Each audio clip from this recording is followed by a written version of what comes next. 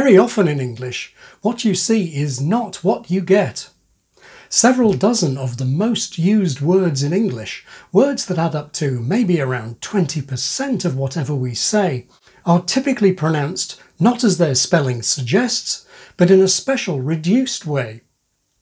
This is only rarely taught to non-natives, and even when it is taught, many just don't believe it.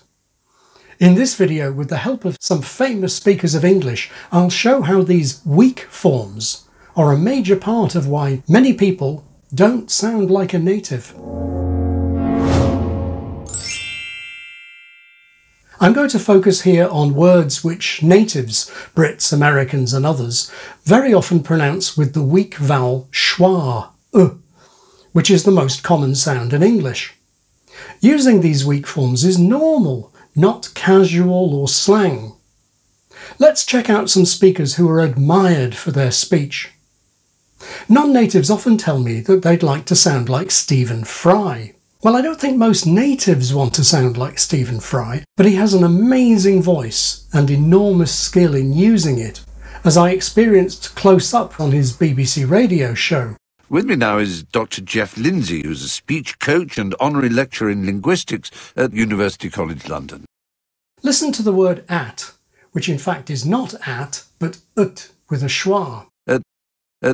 At University College London. The same goes for and.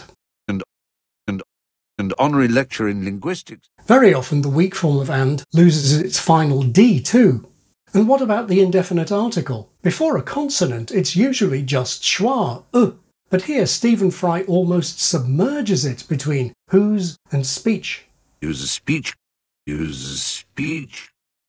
Geoff, our intonation is hugely important, not just to the way we communicate, but to our identity. Here, to thee becomes th.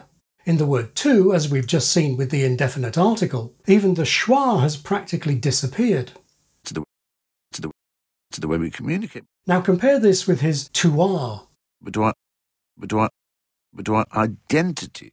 Stephen Fry, like myself and many others, tends to use t before a consonant, but to before a vowel. I think we can all agree that that extra quality makes language all the more poetic. Now you might have difficulty even hearing the word can, but producing it in such a weak form is totally normal, unless we have some pressing reason to strengthen it. Can all agree. Now English has two words written that. One points to an object which is there, as in I'd rather have that, and in English it's always pronounced strong. Then there's the little connecting word, which is generally weak, that. I think that it's raining. Listen to Stephen Fry distinguishing these two different words. Either that extra quality. Now these weakening words are sometimes pronounced strong, perhaps for emphasis. Also when they're the very last word in an utterance, and often when they're the very first word. I'll do what I can. And the winner is... But in the course of fluent speech, they're typically weak. Perhaps you're thinking that these weak forms only happen when two people are chatting, like on the radio show. So let's try something a bit more formal. Let's listen to Dame Judi Dench reciting Shakespeare to a large public audience in a church. I dreamt there was an emperor. I dreamt there was an emperor. 3 weak forms in a row. There was an... This is extremely common. There was an error, there was an accident, there was an outbreak. There was an awesome show on Netflix. But perhaps Dame Judi just slipped. Maybe it was just a one-off mistake. His face was as the heavens. His face was as the heavens. 3 more in a row. Was as the... Surely there must be someone who can pronounce the Queen's English properly, like it's written. Across the Commonwealth and around the world, we have seen heartwarming stories of people coming together to help others. There were 20 words there, counting heartwarming as 2 words, 6 of them were weak forms. Of course, all these speakers are quite old, so let's end with someone slightly more 21st century. Tom Hiddleston is another speaker that non-natives tell me they admire. Here he is reciting Lord Byron's "So We'll Go No More A-Roving." The poem contains 25 of these words that can possibly be weakened to or towards schwa. Let's see if he weakens any of them. So we'll go no more a-roving, so late into the night, though the heart be still as loving, and the moon be still as bright, for the sword outwears its sheath, and the soul wears out the breast, and the heart must pause to breathe, and love itself have rest.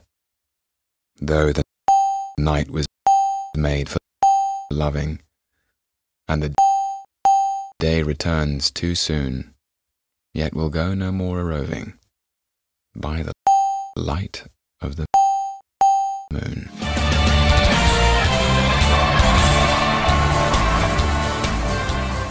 You could quibble that once or maybe twice he only half weakens the word "and" at the start of a line. Remember what I said before about "and the winner is"? But I wouldn't say that he pronounces any of those 25 words strongly. It's a phonetic fact that English makes a remarkably big difference between its strongest and its weakest words. This contributes a lot to the distinctive rhythm of the language. If any of this has come as a surprise to you, it means that you have been hearing English not as it is, but as you expect it to be. If any of this has come as a surprise to you, it means that you have been hearing English not as it is, but as you expect it to be.